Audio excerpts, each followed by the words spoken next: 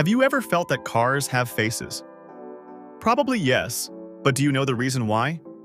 The reason is our brain, because evolution has taught us to identify faces quickly as a survival trait. So, the first thing that we recognize as babies are faces. So naturally, we tend to give faces to objects around us. This effect is called pareidolia, meaning we see faces in non-living objects, like clouds or the foam in your morning coffee.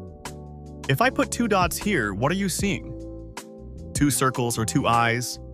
What about this arc? Now it's a face, right? This effect is especially true for cars because, firstly, the multiple sculptured features of a car's front end give references of a face like headlights are eyes, grills are mouths, and mirrors are ears. Or in the case of the LaFerrari, a hornet's antennas. Secondly, designers want to convey a certain personality of the car through their design. A Beetle is specifically designed to look cute and timid.